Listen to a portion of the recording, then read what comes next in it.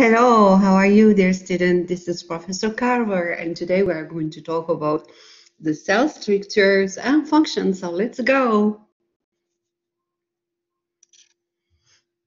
Cell structures and functions. So let's start with some history, right? Let's give credit to those people that discover cell and the cell structures and all discover the cell functions. 1609. Galileo Galilei develops a compound microscope with a concave and convex lens. That's for our first microscopy. Robert Hooke, he published Micrographia, and he's the first one that uses cell as name. Cell in Latino means compartment, a little house. And when he was looking under the microscopy that has been developed by Galileo, he was looking at the core. He was looking at the cork, and he was like, "Oh, such a beautiful cellulia, which is a cell." 1600, using hand-graft microscopy, observed and described single-celled organism, which he called animalculus. And today we call it microorganism. It's an organism that we can look under microscopy. It's a microorganism. Mid-1800, Schwann observed, he's the first one that observed the cell animals.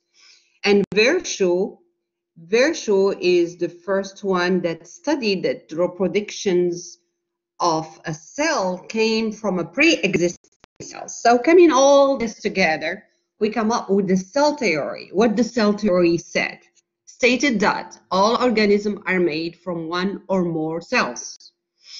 The cell is the simple's basic unit of structure, and function is the basic unit of life, and all the cells arise from pre-existing cells.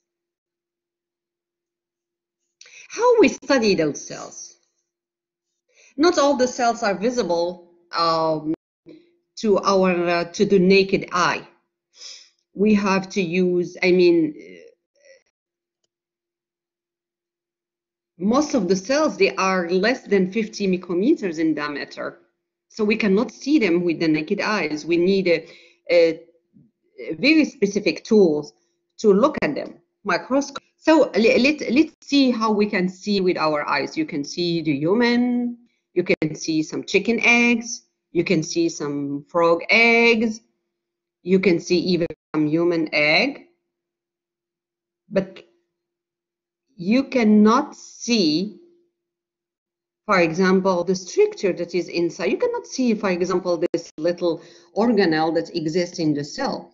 Remember the hierarchical level of organization. The cells are made of organelle, and organelles are made of molecules, and molecules are made of atoms, and atoms are made of the three particles, neutron, electrons, and proton. So I do it in the reverse way. Electrons, neutrons, protons make atom. Atom come together, make molecules. And molecules, this is what make those organelles, like mitochondria, for example. All right? And those organelles coming together, mitochondria with another organelle, with another organelle, they make a cell, like animal cells, plant cells. All right?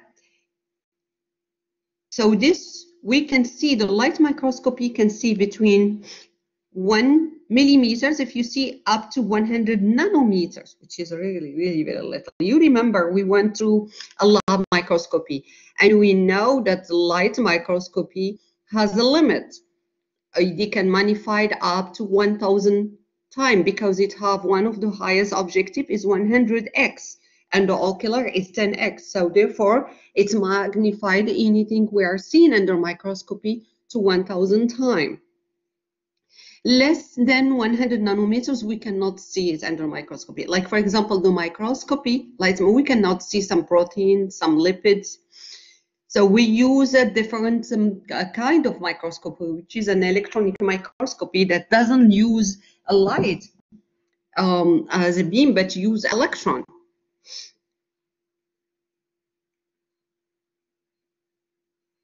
So the light microscopy, visible light, if you remember our lab, passes through a specimen and through a glass lenses, which magnified, with the objective will magnify this specimen.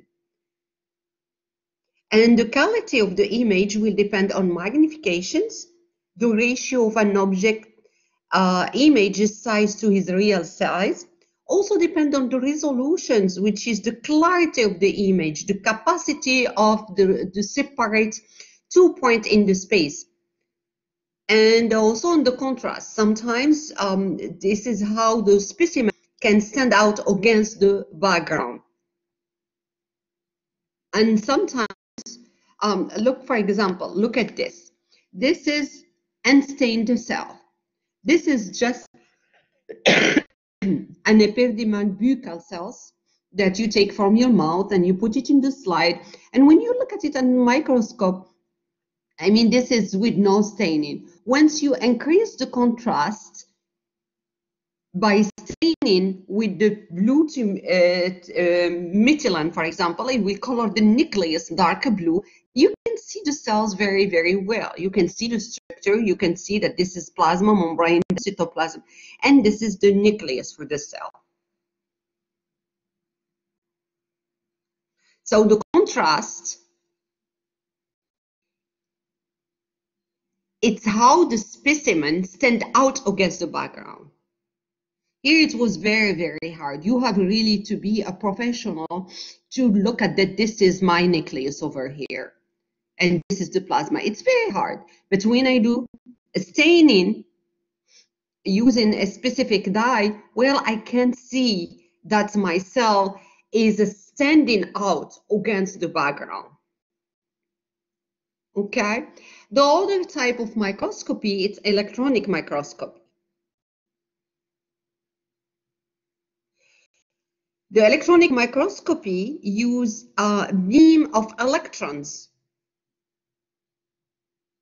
that will provide an image that looks like a 3D image. And electronic microscopy, the advantage, you can look at the ultrastructures of the cell.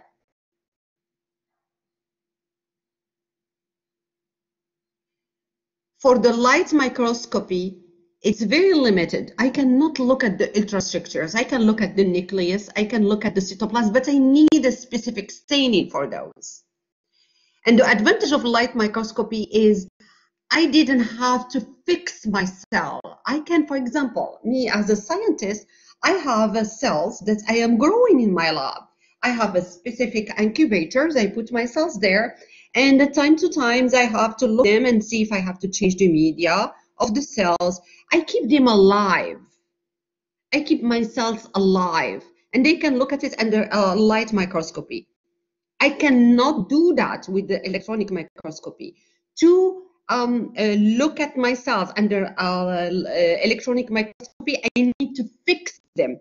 In another word, with alcohol, for example, I need to fix them. In another word, the cells are not going to stay lively. They are no longer alive. Once you put alcohol in a cell, it's no longer alive. When you put paraformaldehyde, you fix it. The fixator, you use a specific fixator to conserve the structures of the cells, but the cell is no longer alive. Light microscopy, I can do both. I can look at fixed cells that are no longer alive, but I can keep my cells alive and look at it under microscopy. So I look at under microscopy, look at my cells. Are they needing to change the media? Are they infected, contaminated? Did I have to subculture them, etc., etc. But electronic microscopy, the cells, that's really the biggest difference between the advantage, the disadvantage of the electronic microscopy, that my cells are no longer staying alive. Okay, So we have two types of electronic microscopy. We have a scanning electronic microscopy that really focus on the surface of the specimen I am looking at, and translucent electron microscopy that focus that the beam of electrons passes through the specimen to study the internal structures of the cells. All right. But one question, the cells is very, very small, right? Why are they small? Why most of the cells are small? Because they play a role. We have diffusion of substance in and out of the cell. So to play this, this is why they are very small. Some of the cells are really relatively small due to the fact that the division of substance should be in and out of the cell. Cells should live, and not only that, should communicate with her external environment too. So they have diffusion that's coming in and out of the cell. So this is why the cells are small. But this rate of division, diffusion, is affected by the surface area available, by the temperature, by the concentration gradient, by the distance, and by the size of the substance that is diffused in.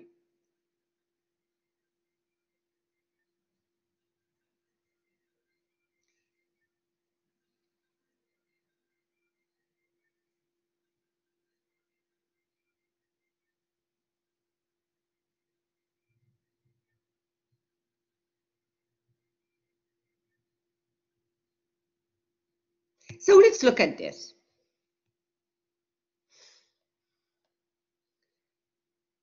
Let's do some math for cell size. I have the first cell and I have the second cell, all right? The surface area for the first one, it's 6 millimeters square. The volume is 1 millimeters cubic. And the surface area, which is the surface area per volume, it's 6.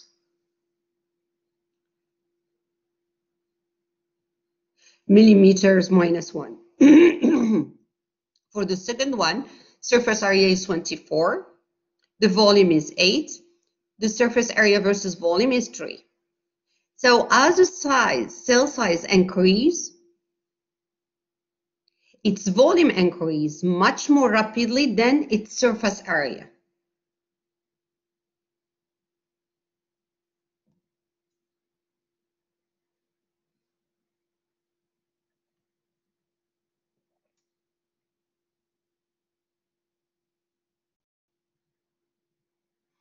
And the cells, why they do that? Why the cells must have a high surface area to volume rate? Why the cell should have high surface area to the volume rate?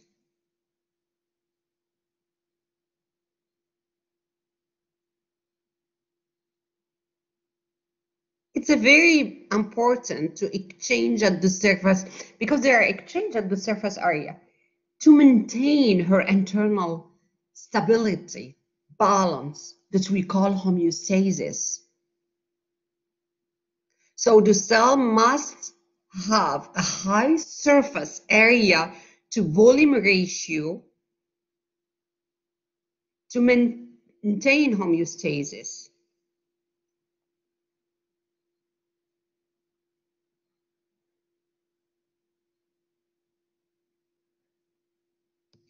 Look at this cells. Look at the way to maintain high surface area to volume ratio. It's a small cells, but very large and slender nerve cells.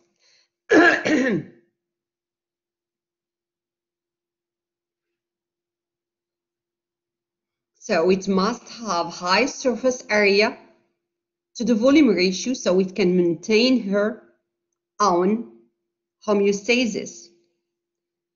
The intestinal microvilli, with those invaginations that play a role there in the absorption.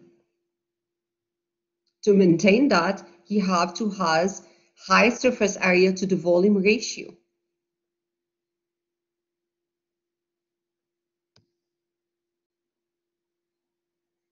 The microvilli.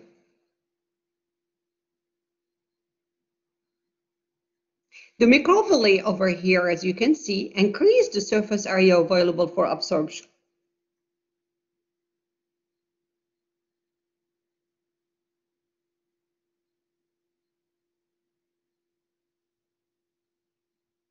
So to do her job and maintain her homeostasis, which is her job is absorptions, you have to have this high surface area.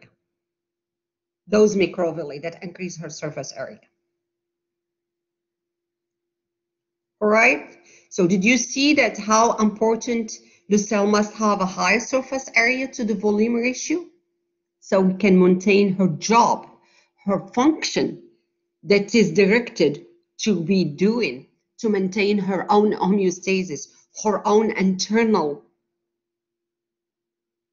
balance. Now let's go back to the cells. We have cells that they do have a nucleus, and we have some cells that does not have a nucleus. You already know that those cells that have a nucleus, we call them eukaryotic cells. And the cells that has a nucleus, we call them prokaryotic cells, such as bacteria and viruses. In another word, they do have a DNA, but their DNA is not inside of a nucleus. Remember what is the basic structure that all the cells of all living things share? You know that 3 things. Plasma membrane, DNA, ribosomes. This is what they all share. This is what myself, I share with bacteria and viruses. This is what you share with bacteria and viruses. All the cells of any living organism is made of 3 things: plasma membrane, DNA, ribosomes. Eukaryotic versus prokaryotics, the DNA exists inside of the nucleus, prokaryotic cells, neutral nucleus. So this is the biggest difference between prokaryotic and eukaryotic. Also, their other organelles for eukaryotic cells have a variety of membrane bounded. They have a membrane around them. This is why they look like compartments. It's like imagine yourself in a classroom and each student have his own table. You are sitting in this table. So each organelle inside of eukaryotic cells has a membrane around it. In the prokaryotic cells, no membrane-bounded organelles exist. And they are very small, very, very small as compared as eukaryotic cells.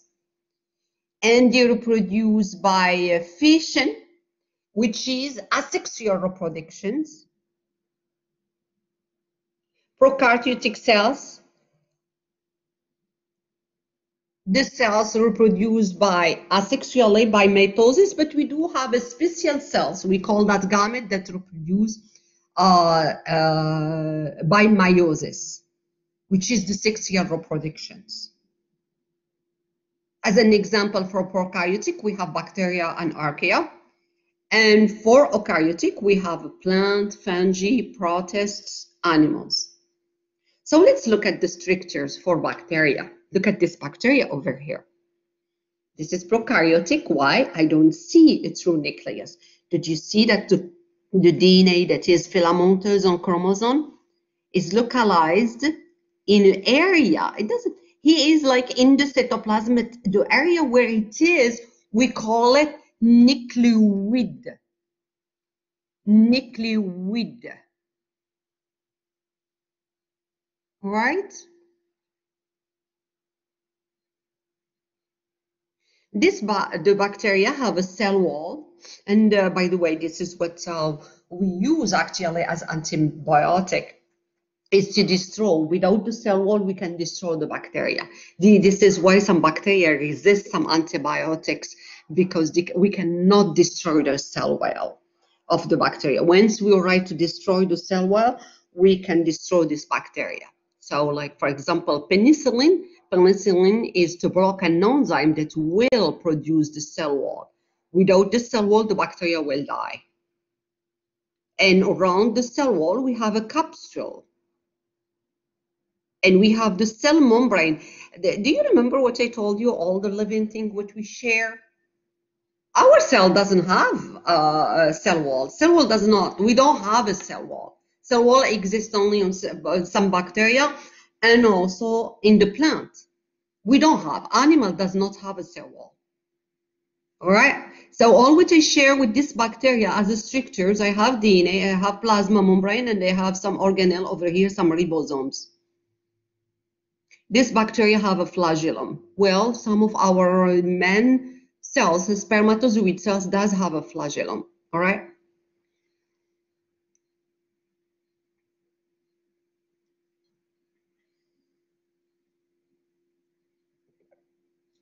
So let's explore animal cells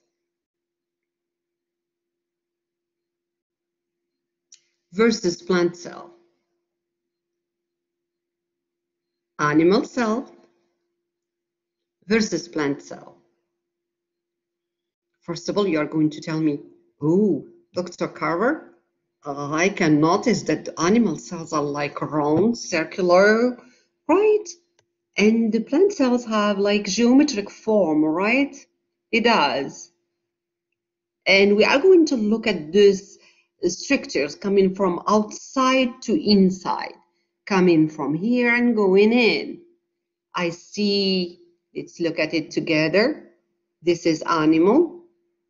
Let's look at what okay, come on. This purple form, it's my nucleus. This is my nucleus.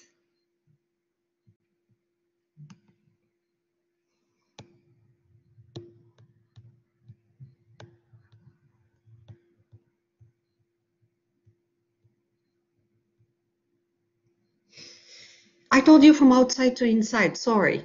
Let's go from here. Yeah, why am I coming to jump into this big structure? Let's jump from here. This is my plasma membrane. Wait a minute, that's animal.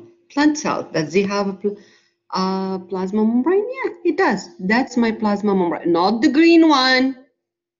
This is this is teeny thing over here that I'm going to.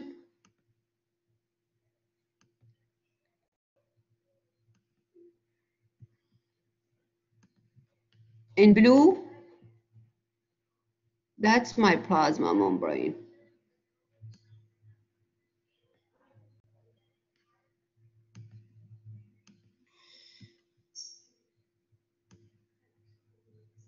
That's my plasma membrane in this cut over here, and it's all around. That's a plasma membrane.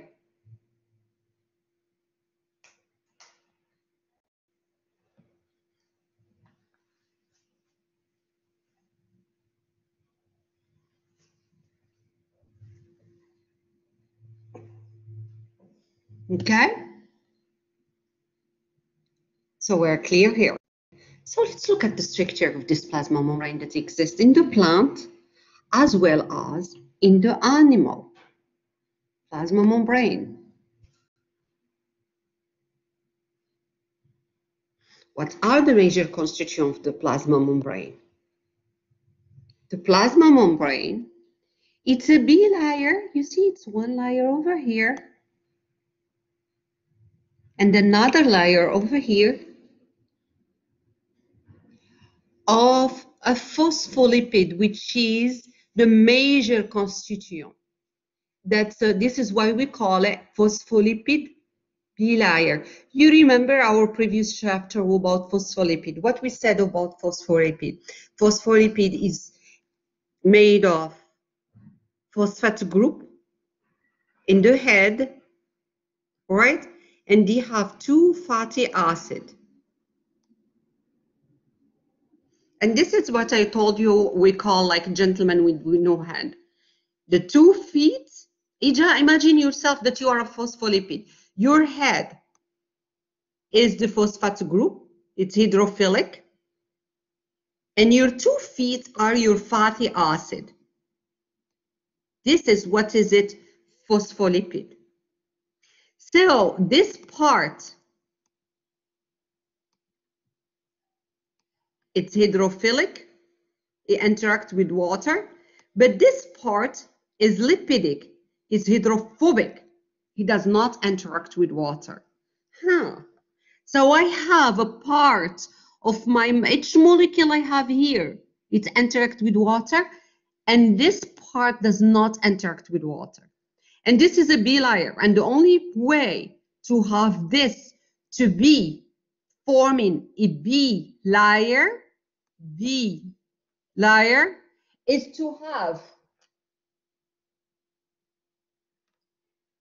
have this phospholipid in contact of another phospholipid. So I have to put immediately my 2 bilayers of fatty acid, the fatty acid that constitute this phospholipid have to be in contact with each other because it will not be repelled by the hydrophilic part of the phospholipid.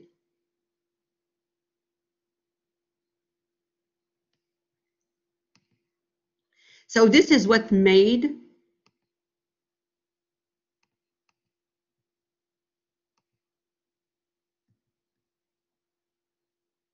this phospholipid bilayer. Remember that 90% of the cell is made of water. So this is outside of the cell and this is inside of the cell. That the intracellular space, and this is the extracellular space. That's the extracellular space over here, and that's inside of the cells over here. That's inside and that's extra. That's outside. Inside, outside.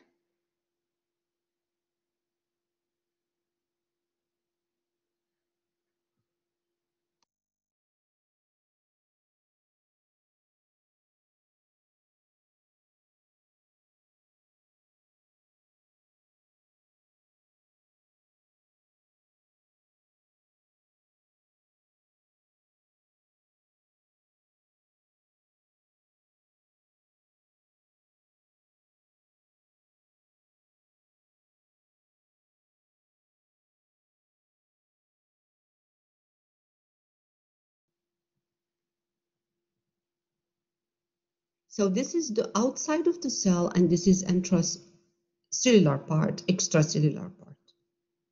And this is the 2 layer. This is 1 layer over here, and this is another layer of phospholipid over here. You see, this is the major constituent of the plasma. All of it, this is a plasma membrane. All of it. All this is a plasma membrane. Okay? Major constituent is. So what I'm saying is 90% of the cell is made of water. That's mean outside is water and inside is also fluid, is also watery. So the only way to have this phospholipid bilayer, to have the part, the head part, remember that this is hydrophilic, this is hydrophilic, this is hydrophilic, this is hydrophilic, this is also hydrophilic. So all this hydrophilic part, this part will be in contact of the outside that is watery, and this hydrophilic part of the other layer will be also in contact of the water that is in the inside of the cell. So the cell is within 90% of it is water. So it is outside is watery and inside is watery. So the only way this phospholipid will be like this is to put the head that is hydrophilic in contact of water in both sides, either outside and also inside. What is left? I left these 2 fatty acids. This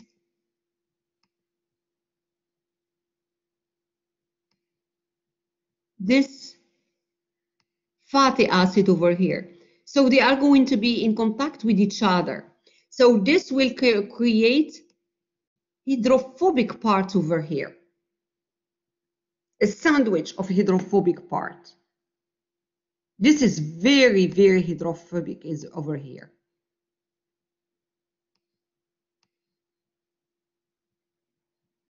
All this part over here, it's hydrophobic. But any part that is you seen over here with this head of red brick, orange color, that's hydrophilic. Okay, what else I saw? I saw also a lot of protein. Anything that you see there blue over here, this is proteins. This is a lot of proteins, okay? And if you realize that they have some two type of proteins, we have some proteins that they are channels proteins, and they have some protein, they are like channels, you see? Here are like channels, like, and we have integral proteins. And we have protein that exists only in one side, we call that peripheral proteins.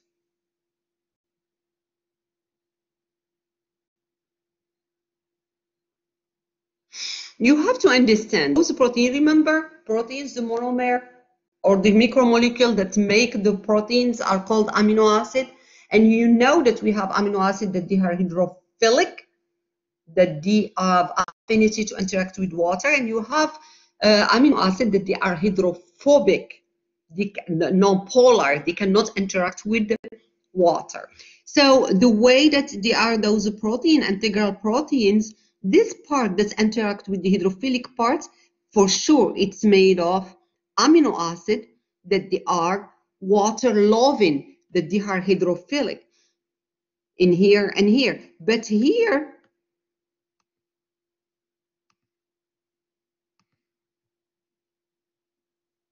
this part over here, they must be made of amino acid, of this protein must be amino acid that they are hydrophobic.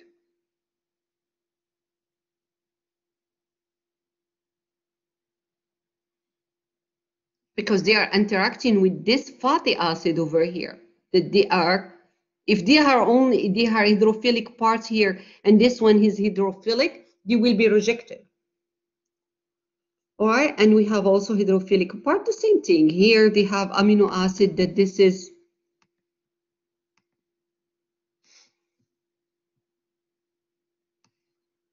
hydrophobic, sorry, and hydrophilic. The same over here, hydrophilic, hydrophobic.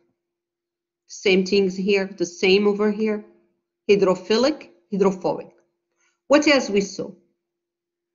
We saw also some sugar. Those green stuff, they are carbohydrate. Those carbohydrates can be attached to the lipid, phospholipid immediately, directly, and we call that glycolipid, lipid with carbohydrate attached. Or they can attach to the proteins. We call that glycoproteins.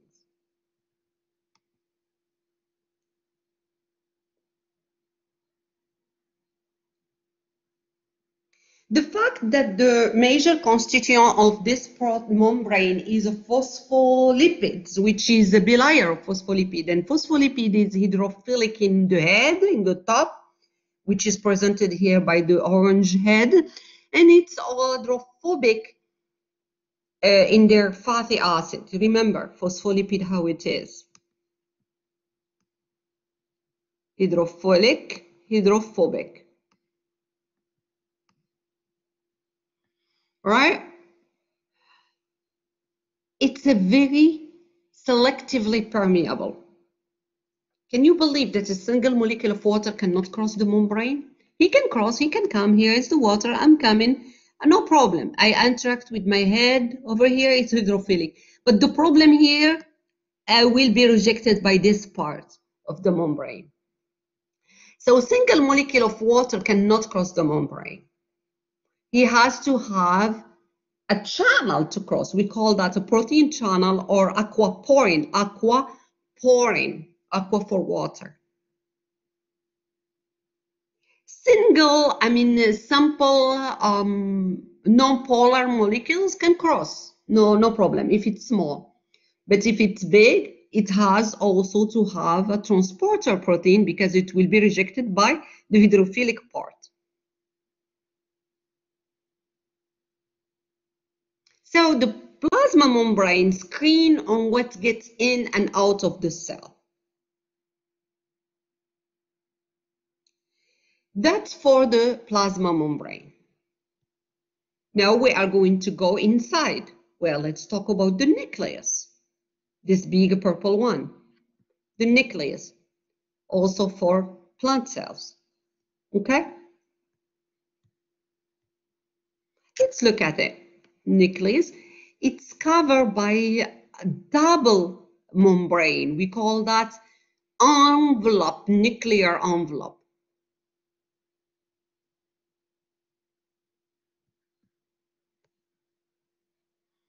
Nuclear envelope. And what we have inside, look at it, I have big screen of it. So this is exactly what we have inside. We have the nucleolus, and they have chromatin.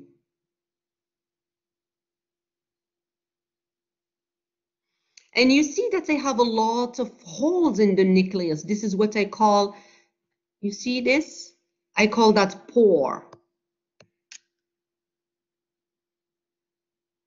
Nuclear pore. Because I communicate with the rest of my cell, the rest organelle of the cell. And I do have my nuclear envelope that is made with double membrane. This is why I call it envelope. I have one membrane here and they have another membrane here. I have one membrane here and they have another membrane here. And remember, a membrane is a bilayer of phospholipid. So I have a bilayer of phospholipid here and they have another bilayer of phospholipid here. So I have like 4 layers of phospholipid. Wow. So this is what I call nuclear envelope. And the inside of the nucleus, I call it nucleoplasm. Nucleoplasm.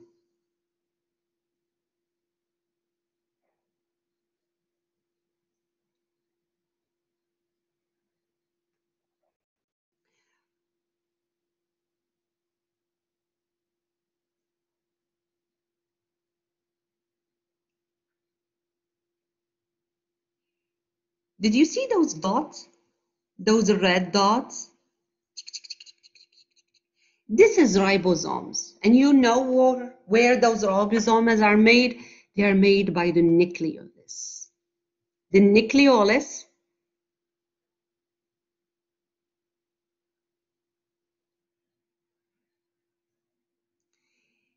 is where the ribosomes are synthesized, those red tiny things that you are seeing.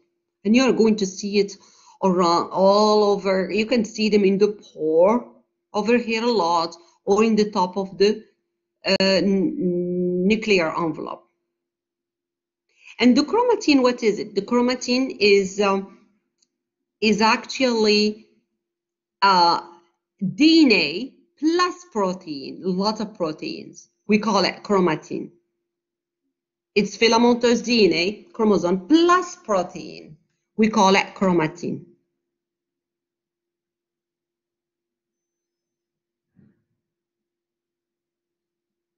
And the nucleolus, what is it? You see that chromatin? This is condensed, clustered region of the chromatin. This is where the ribosomes are synthesized.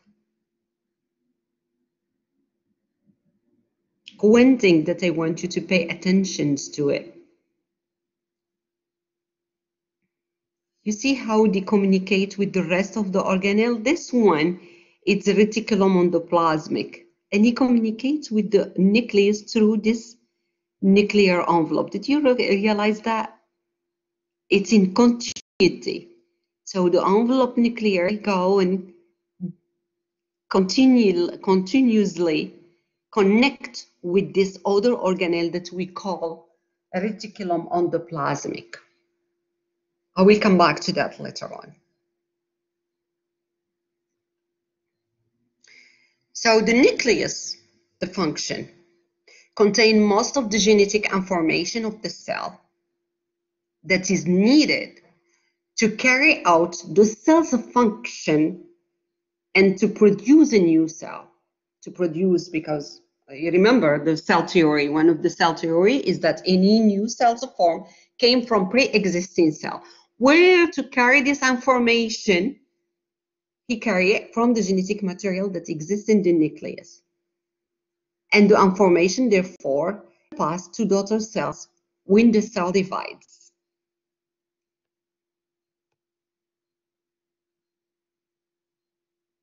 I want now to focus on this little dots over here, ribosomes. Let's look at their structures. Ribosome, their major function, you know what is it? It's to produce proteins.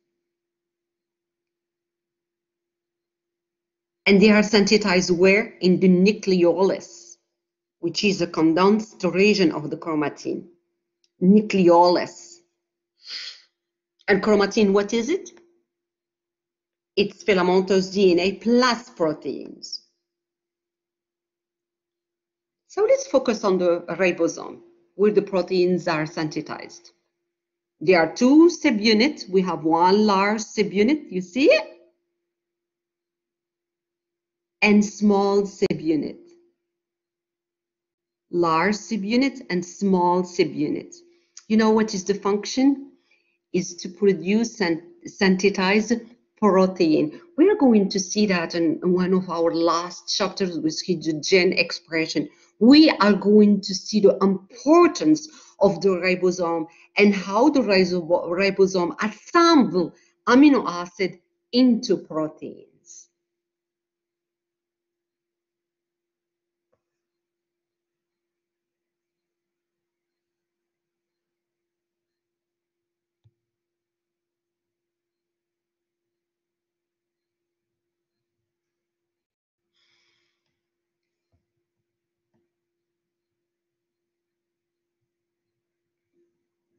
The ribosome, I told you, is one of the constituents that exist in all living organisms. We need plasma membrane, DNA, and ribosomes. So the DNA can carry her gene expression, can carry out the gene expression, her function, which is, this is the genetic material. And you see it very well over here around, you see it around those reticulum endoplasmic. Did you remember when I told you how those, let me show you this slide. It's a beautiful slide. Let me show it to you.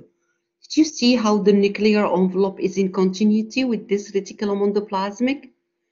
Well, we are going to focus actually on, because this is the nucleus, the nuclear envelope, and this reticulum endoplasmic are part of what we call the endomembrane system. It's a system that all operate together. They are either physically in contact with each other, like the nuclear envelope with the endoplasmic reticulum, or communicate with each other with the vesicles. Like, for example,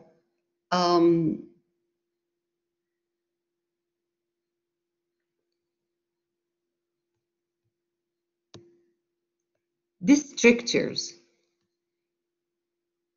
You see how they communicate, these structures over here, which is also reticulum endoplasmic, but it's smooth. I will come back to that. You see how they communicate with this through vesicles. And look at this, how they communicate with the plasma membrane. It's through vesicles. There are no physical contacts between this orange one with this plasma membrane, or this one with this one. It's just through vesicles. All right, so they are either in contact directly, physically, or via vesicles. Who are they? They are the plasma membrane, the nuclear envelope, the endoplasmic reticulum, the Golgi apparatus, the central vacuoles, and the lysosome. This is the part of all the membrane system. So let's focus on the endoplasmic reticulum. We have two types of endoplasmic reticulum. So let's look at them in the cells. So that's endoplasmic reticulum here in blue over here, and then green over here. Green over here, not this one. I'm talking about this one and this one. This is endoplasmic reticulum. We have one that they are having, and it's very nice in here in this picture, on the plasmic reticulum that have those ribosomes on the top. They are coated with the ribosomes. Those are called rough on the plasmic reticulum. Rough on the plasmic reticulum. This is the one that have a lot of dots over here. If you really zoom in it, this is the rough on the plasmic reticulum. Those over here doesn't have those dots, those ribosomes, they are not coded. They lack the presence of ribosome. We call them smooth on the plasmic reticulum. Smooth on the plasmic reticulum. Rough on the plasmic, they have those ribosomes on the top, on their surface. And the one that they lack, you see it, doesn't have those ribosomes on the surface. We call that smooth on the plasmic reticulum. To abbreviate, we call it ER. Smooth ER, rough ER. One has ribosomes in their surface and one lack the ribosome on the surface. That's the structure. The function is also different. The rough on the plasmic reticulum, they are involved on the synthesis of protein.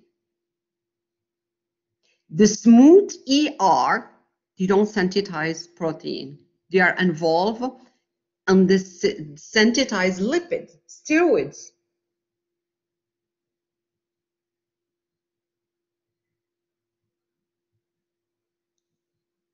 Muscle contractions.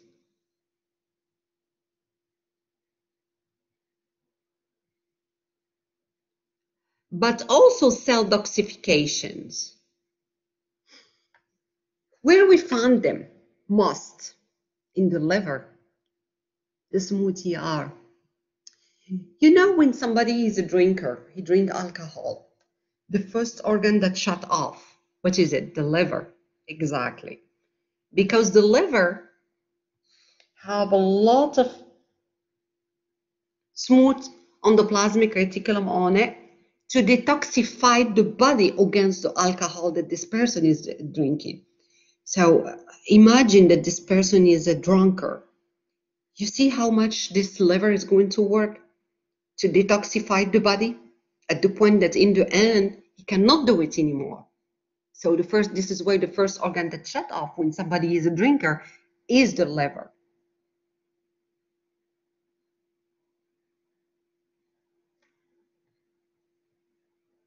Next, we're going to talk about the Golgi apparatus. I love the Golgi.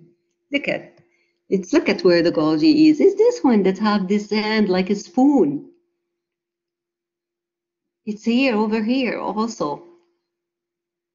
Golgi apparatus. The Golgi have two sides. Have a side that will face, you see it over here? Have a side that will face the endoplasmic reticulum and have a side that face the plasma membrane. This we call it cis face, the one that face the endoplasmic reticulum or face the nucleus. We call it cis face. The one that is the other side, the opposite, it facing the plasma membrane, we call it transface. What is the job for the reticulum apparatus? I mean the Golgi apparatus. Look at the electronic microscopy for it. It's beautiful. That's cis and that's the trans. That's the cis and that's the trans. The cis is the one that will receive a vesicle. Remember the endoplasmic system. They are either communicating continuously or by vesicles. So the Golgi will receive vesicle coming from where? Coming from the endoplasmic reticulum, either smooth or rough. They will send and communicate with the Golgi through their cis face. He will receive those vesicles. Those vesicles contain either proteins or contain lipids if this is smooth. And he will go through the Golgi apparatus and they will modify that. He will become mature protein, will become mature lipids, and then he will send it in the other phase, which is the transphase. And he go wherever the cell need it. If plasma membrane need a protein, well, he go to the plasma membrane. If some other lysosome, for example, need a protein, we go to the lysosome. Okay? So this is why we call Golgi apparatus like a post office. He receive and ship. Receive, put a stamp, making it looking mature, and send it. It's a post office. Receive modified, store, and ship products of the endoplasmic reticulum. I'm going to tell you some things. Those organelles interact only with each other. The Golgi apparatus here will not work with mitochondria or peroxisome. Mitochondria is not part, or chloroplast, if this is plant, because it's not part of the endoplasmic system. He will work only between them. Those, you remember the list that I told you? This is how they work with each other. They communicate either continuously or by vesicles. Plasma membrane, the nuclear envelope, the endoplasmic reticulum, the Golgi, the central vacuole, lysosome. That's it. Any other organelle that is outside of the endomembrane system, they will not work with it. So the vesicles that they are coming from the Golgi will not go to those that they are not part of the endomembrane system. I'm making myself clear, please. All right. So now let's talk about lysosome and vesicles. Those vesicles over here and lysosome. They are membrane-bonded organelles, and they are coming from Golgi, right? Those big pictures over here. The lysosome, they are lysosomes. Lys mean cat. So they are breaking down macromolecule. Most of it are digestive vesicles. For example, you are eating, so they are this big vacuole. You will completely take vacuole. We call it vacuole food. So the lysosome will combine with this vacuole food to break down this food and produce whatever the cell need. If it's need amino acid, if it's need sugar, whatever. And also, not only that, not only breaking down big molecules of food, but also destroy cells that they are foreign by what we call that the cells by mistake has engulfed by phagocytosis. And sometimes, you know, they can also destroy some other organelle that they are too much for the cell. If the cell producing too much mitochondria, for example, when the lysosome come and cut, okay, that's too much mitochondria. Let me destroy you. And those vesicles are transport organelles. They are organelles that play a role as transport, the vesicles. The lysosome, they do more than that. They break down, they protect the cells against foreign matter that has been engulfed by the cells by a phenomenon that we call phagocytosis. So this is really very simple. This is formation and function. I mean, look at that. There's the nucleus. It's in continuity with ribonucleic acid. With endoplasmic reticulum, or rough, right? And this is the smooth. They are secreting transport vesicles. The vesicles are going to communicate by the cis-phase of the Golgi. They are going to be modified in the Golgi, going through blah, blah, blah, etc., etc. Well, beautiful. Then the protein are going to be in secretory vesicles, and there's the secretory travel all the way until it became in contact. This is in case the travel to the plasma membrane releasing the contact outside of the cell environment. If this is, I mean, need to be transported outside of the cell, but sometimes you will stay in the cell membrane, or sometimes inside any organelle that is a part of endomembrane system needed. Okay.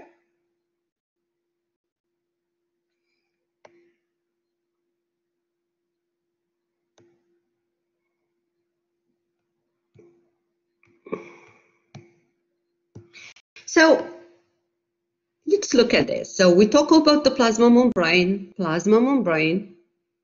both in animals and a plant. It's the same thing. Around on the plasma, rough on the plasmic ER, the rough on the plasmic ER, smooth ER, Golgi, also in animals, nucleus, all right, on the plasmic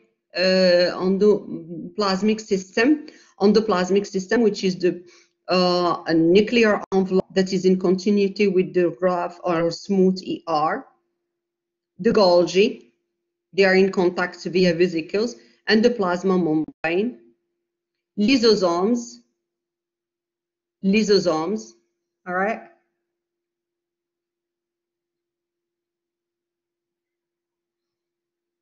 Now we are going to talk about a structure that is only exists in the plant cells. This structure, this organelle, is this big vacuole that you are seeing here. You don't see it in the animal cells. You see it only in the plant cells. Vacuole.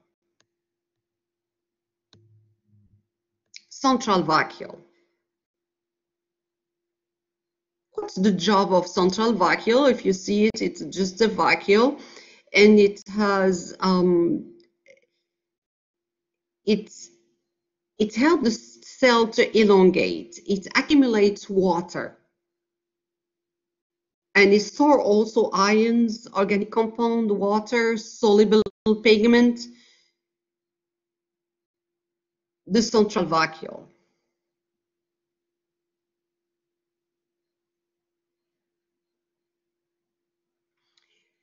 Now we are going to talk about the other structures that they are not part of the endomembrane system. One of them is the peroxisome.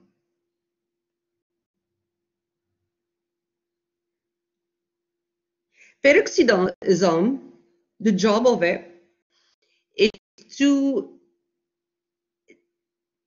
generate hydrogen peroxide. And hydrogen peroxide is broken by an hydrogen peroxidase, which is a catalyze. And then sometimes this catalyze, this hydrogen peroxidase, forms a crystal within the peroxisome.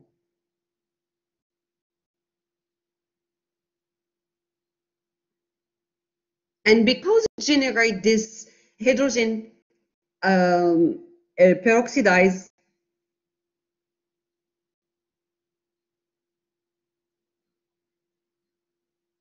the liver and the kidney has to generate those hydrogen peroxidase to destroy this hydrogen peroxide, to catalyze it into water and oxygen. And this is why we have those catalyzed, because the peroxisome, what is it? It's oxidized amino acid and fatty acid that will generate those hydrogen peroxide. And the liver will secrete this enzyme that will catalyze this hydrogen peroxidase that has been generated by amino acid and fatty acid.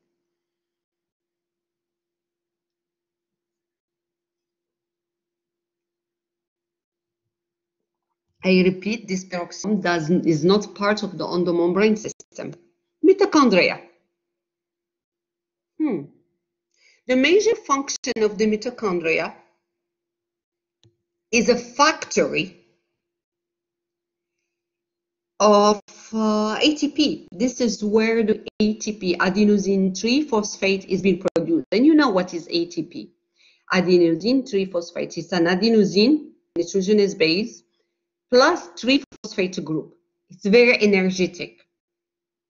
It's the energy, it's the currency that the cell uses as energy to do the job.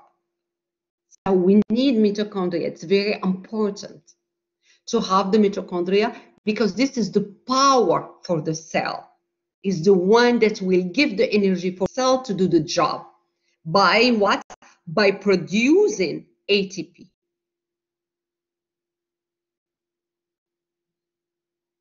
Structure of the mitochondria. Very funny. The mitochondria exists in both animals and plants. The mitochondria is made of ribosomes. But the funny part is we do have DNA, mitochondrial DNA. DNA exists only in the nucleus, but in the mitochondria, we do have a DNA. And we have a double membrane. This is why we call it envelope, mitochondrial envelope. We have an outer membrane that will be in contact with cytoplasm, and we have an inner membrane that will be in contact, what we call the inside of the mitochondria. We call that the matrix. And those invaginations over here, we call that crista. That's crista. It's the invagination of the inner membrane. Crista or cresty.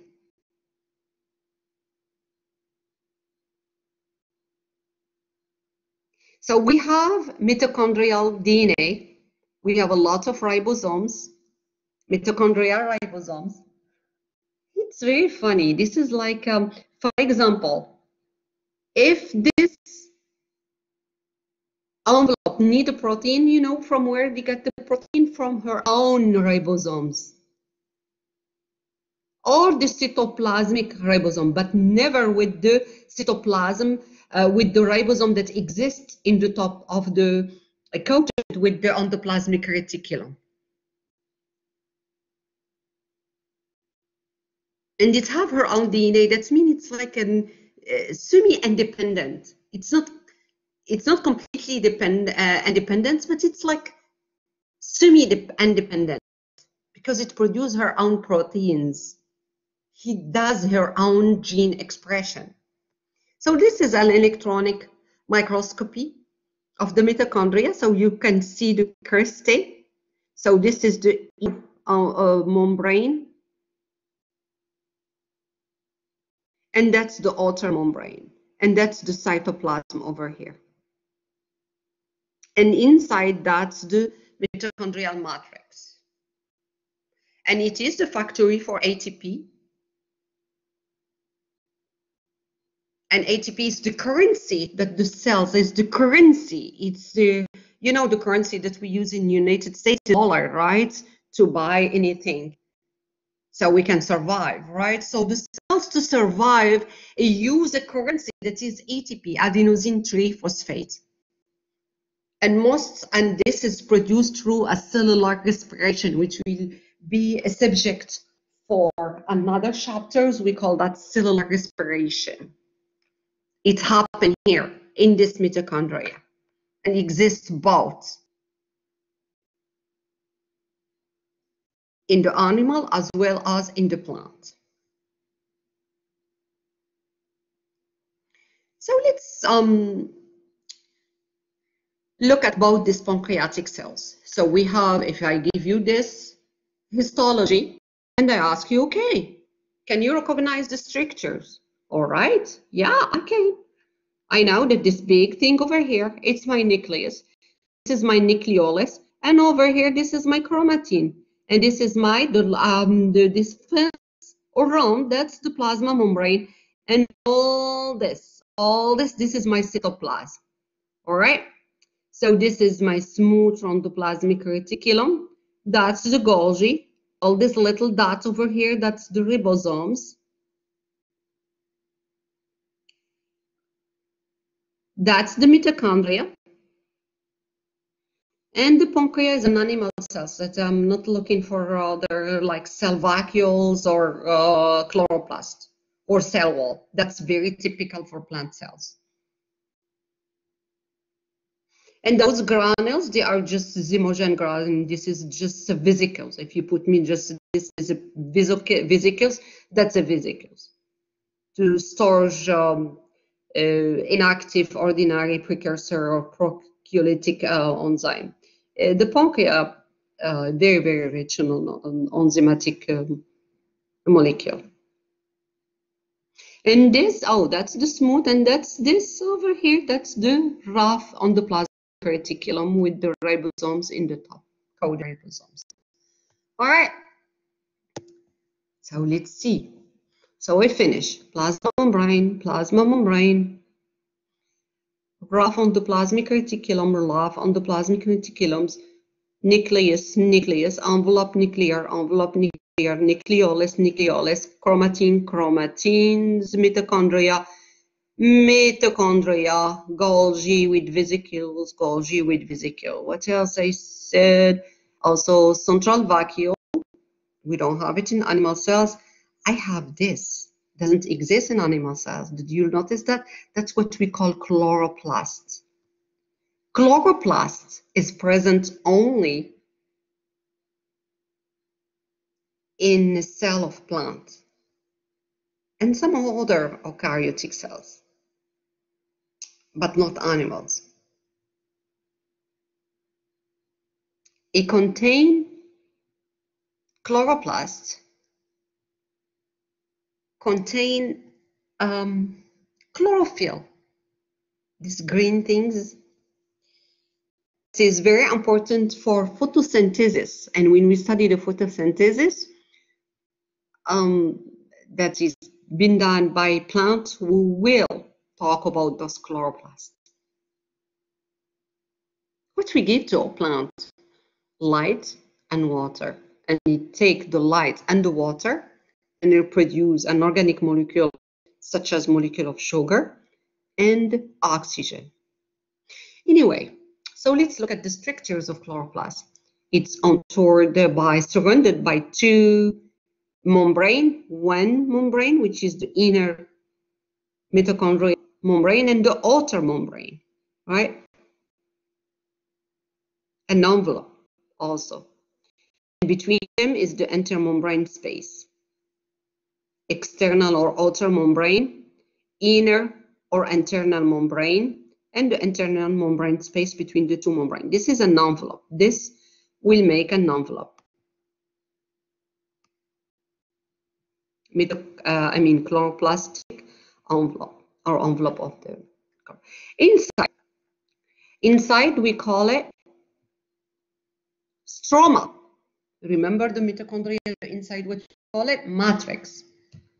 Here is the stroma. And what is inside? What did you see? The DNA. It also has her own DNA. Isn't that funny? It has her own DNA. That's beautiful. And look at that. They have also some ribosomes. Some ribosomes. And the most important, which we have, I always call it mint chocolate. I don't know why. The mint for green and chocolate. It's what we called thylakoid. Each one, it's a thylakoid. This is one thylakoid, two thylakoid, third thylakoid, another thylakoid. Look at this over here. 1, 2, 3, 4, 5 thylakoid together. More than 2 thylakoid together, we call them granum. And the thylakoid have a membrane. We call that thylakoid membrane and have a space that we call thylakoid space or lumen. So the granum, it's an assemblage of thylakoid. And thylakoid, what are they? They are membranous sac within the inner membrane.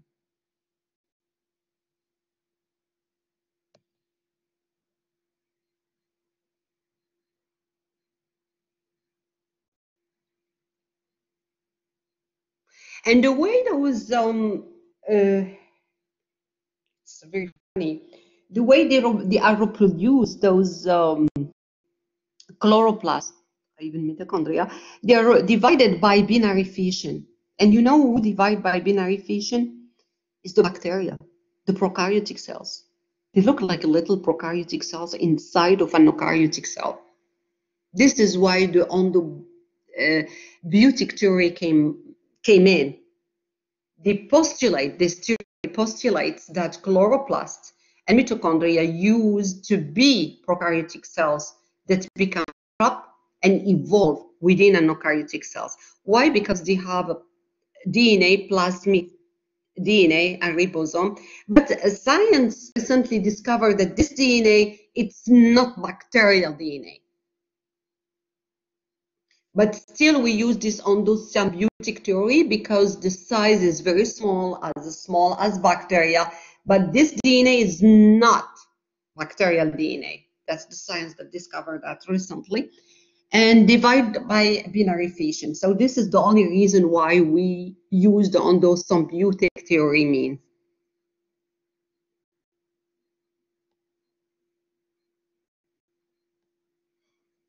Now, let's talk about another. Let's see how we explore. We explore everything, right? We explore the peroxisome. We explore the vacuole, central vacuole for the plant. We explore the chloroplast for the plant. Golgi, we explore everything. What is left is the cytoskeleton. Those structures over here. This is cytoskeleton. Those structures over here. Cytoskeletons, what are they? They are proteins. They are a system of protein that will give the skeleton for the cell. This is why we call it cytoskeleton. Cyto for cell, skeleton, the skeleton of the cell. This is the one that will give the shape, maintain the shape of the cell. They are favored that they are crisscross the cytoplasm, providing structural support and shape the cell, and in some cases even move the cell, so play a role in locomotion. The compound of the cytoskeleton. We have the microtubules, we have the microfilaments, and we have the intermediate filaments. They are all playing a role on maintaining the shape of the cell. The microtubules. The major function of the microtubule is to move or to separate the chromosome during the cell division. Retain that. That's one of the major functions of the microtubules.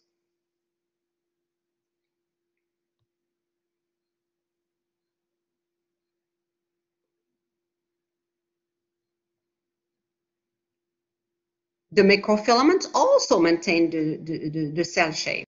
They do. But they will do what we call the pseudopod movement of the cell, and they will control and mediate the movement of the cytoplasm. That's things that we saw in the plant cells. We call that cytoplasmic streaming.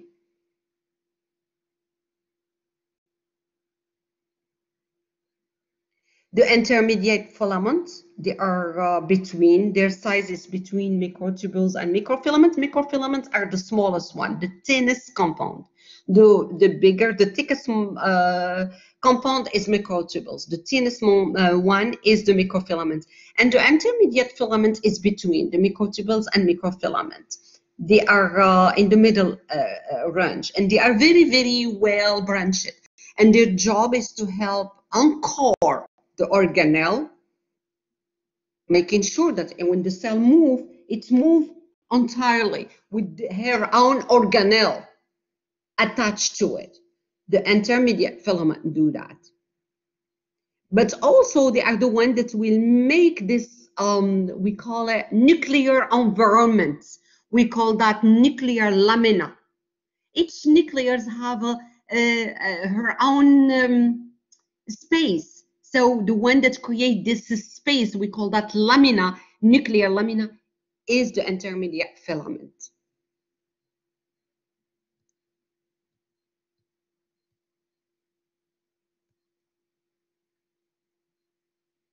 So we have the biggest one are the microtubules, the intermediate filament, and the microfilament.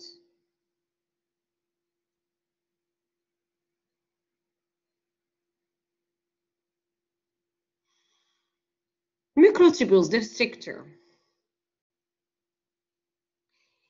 want to go back to the animal cells because I see it so well. I want to go back over here. I want you to focus on these microtubules that they are green over here, cohus, you know, the one that we use to water our plant, all right? And they are over here too. Did you see those two pair? This is what we call centrosome, and the centrosome in the animal cells is made of pair of centriole. We have centrosome too in the plant cells, but does not have this pair. You don't see this pair of centriole in the plant. It does not have a centriole. Okay, so let's look at the compositions of the microtubules. Microtubules form the pair of centriole in the animal cells. And if you look at this centriole, they are triplet, 9 by, it's 9. 1, 2, 3 microtubules, 1, 2, 3 microtubules, 9 times. So it's an arrangement of 9 multiplied by 3 arrangement of microtubules. This is what is this pair of perpendicular microtubules that you, centriole that you see in the animal cells. They form the centriole in animal cells, the microtubules. The microtubules, they exist in the plant, but they don't form a pair of centriole. They don't. We don't have centriole in animal cells. And they facilitate the vesicle transport because they are always attached by a protein, motor protein, like a kinesin protein over here. They're always attached to it.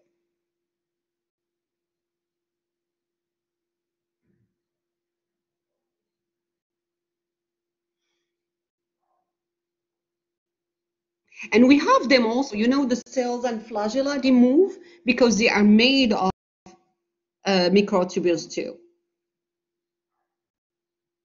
And the only difference that you see between the centriole and the centriole and the cilia and the flagella, it's look at it. It's this arrangement of microtubules. In the centriole, you have a triplet 9 times. Here you have 9 times only duplet, and you have a central pair of microtubules in the center for the cilia and flagella.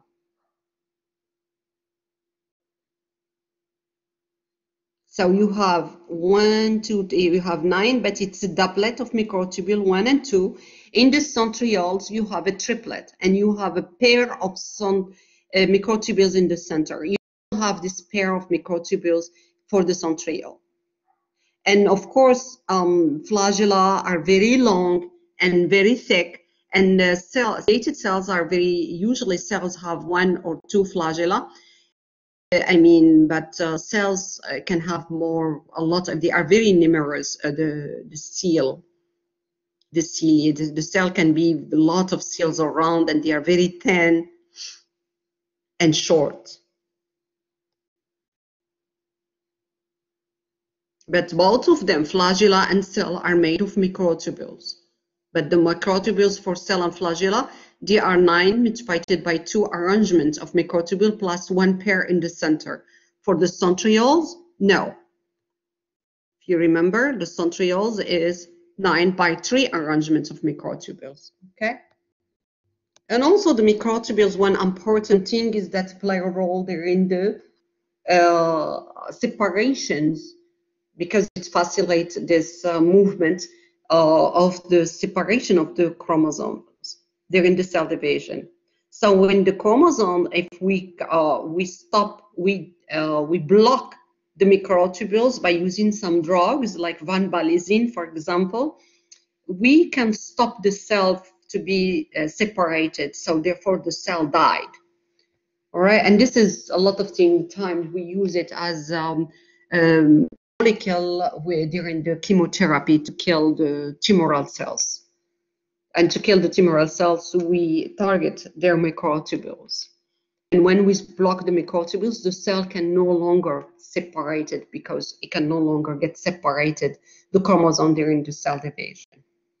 All right, microfilament, as I said, help maintain and change the cell shape like a pseudopod movement. Pseudopod movement, it's a movement that some cells do. It's still attached to support, and you move without going away from the support. It's still attached. It's just like he is attached to one side and then he reaches to the other side. Why? It's a pseudopod movement.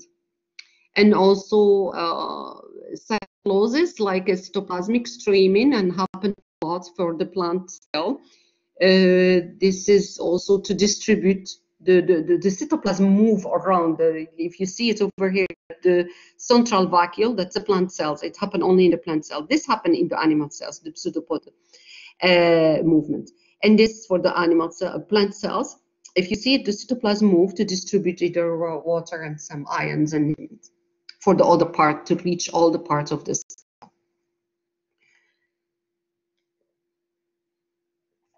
And as I said, intermediate filament help anchor, attach the organelle, but also form this lamina, this environment around that exists, very, very simple to exist around the nucleus, lamina. Now we are going to talk about an extracellular structure. So let's look at the extracellular, just me and you right now, very naively. We are going to look at both those cells. We are going to talk about the extracellular part that exists outside of the cell.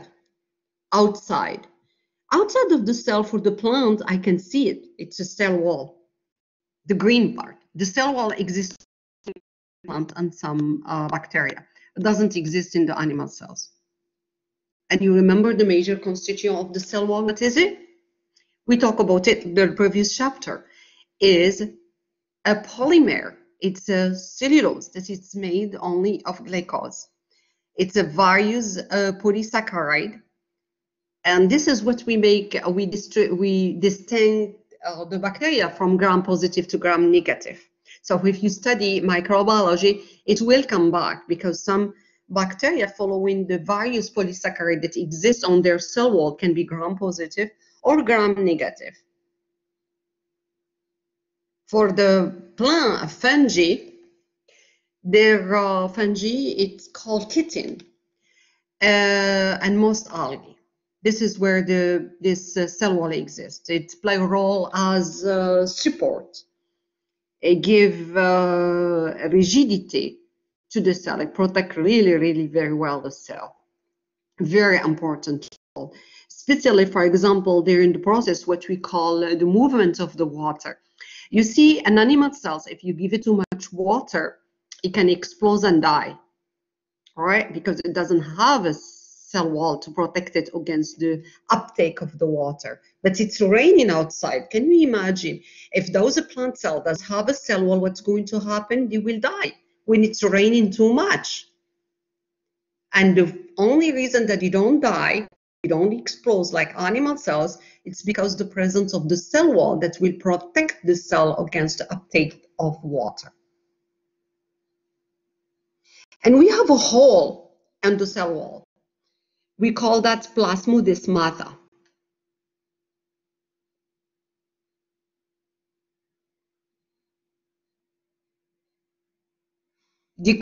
One cell communicates with another cell through the plasmodesmata.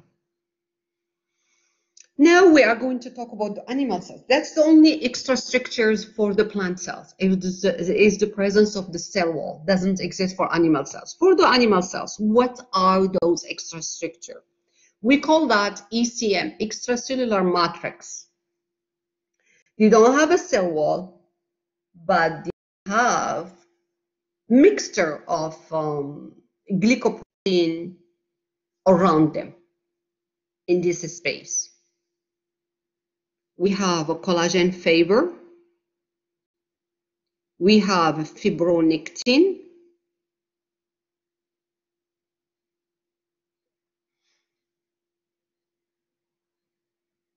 And we have this proteoglycan complex, which is a protein with the carbohydrate, which is the one that is purple over here, polysaccharide. Protein. Oh, sorry, they make the protein, the carbohydrate with the protein and the polysaccharide, We call that proteoglycan complex. It's protein plus a lot of sugar around it.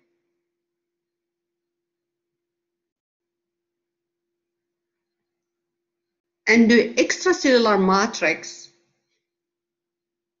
form a protective layer also over the cell surface. And can you believe that this ECM communicates with the inside of the cell? It does. Through what? Through those proteins. Some extracellular matrix have a receptor for it. Integrin, for example, protein. It bind to a fibronectin.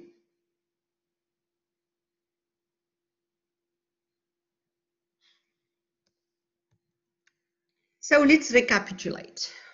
Animal cells, summary.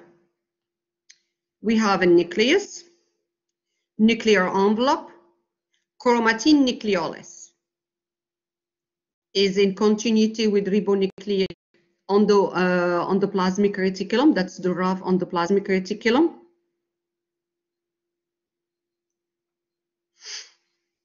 We have the Golgi apparatus. We have the lysosome that digests food and also protects against any foreign bacteria or any foreign organism or anything that came by phagocytosis inside of the cell. We have the mitochondria that produces the power of the cell, that produces energy because it produces ATP, which is the currency used by the cell to do the job. We have small vacuoles time to time, but we don't have a central vacuoles. We have peroxisomes that metabolize the waste.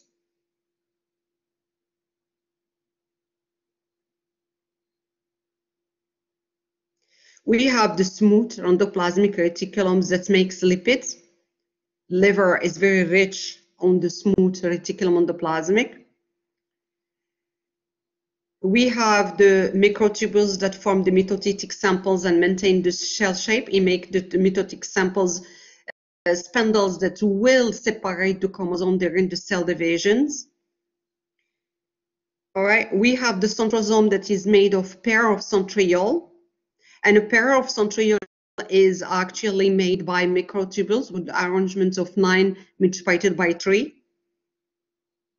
We have the intermediate filament that's hold organelle in place. And we have the microfilament that form the cellular cortex and the plasma membrane. And of course, outside we have the ECM, which is the extracellular matrix.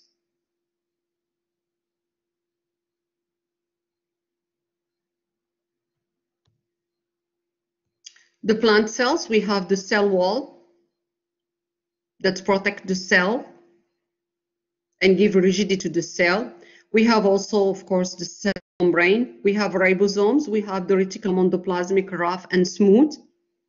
We have also the mitochondria, and we have the chloroplasts. We do have peroxisome. We have what we call plastids, which store pigment. We don't have lysosomes. We have the cytoskeleton, which is microtubules and intermediate filament and microfilament. And the nucleus with the nucleolus, chromatin, of course. And we have the most important central vacuoles. So what I really want you to do as a practice is to take those slides and try to make a legend so you can get familiar with those structures. So here, for example, immediately you know that this is Golgi apparatus, all right? Mitochondria, central vacuoles, nucleolus, chromatin, all right? And this is a plant. Just by looking at the structure, it's very geometric, rectangular, though. So this is a plant cells. And because also it have this chloroplast over here. That's a Golgi on 5. That's a central vacuoles. That's a central vacuole membrane. That's a ribosome ribosome, and that's also cytoplasm, and this is mitochondria.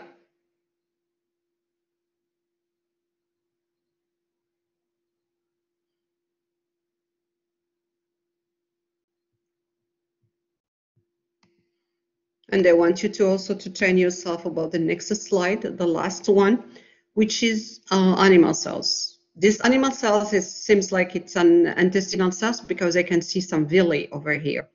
This is a microvilli. And also some ciliated, very funny. It not only you have ciliated cells. This is mitochondria. Oh, this is my centrosome.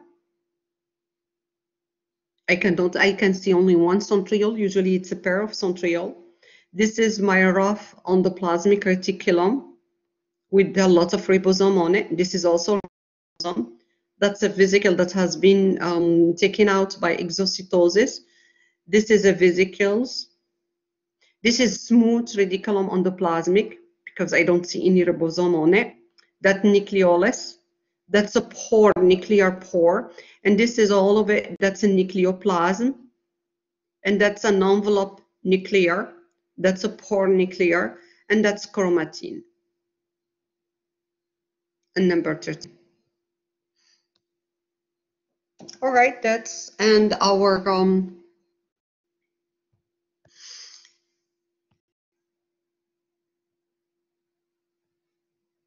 that's end our chapter for today. We will see you for the next lecture. Stay safe and healthy, and please do not hesitate to comment. If you have any questions, I will answer to it. Thank you so much and have a good day.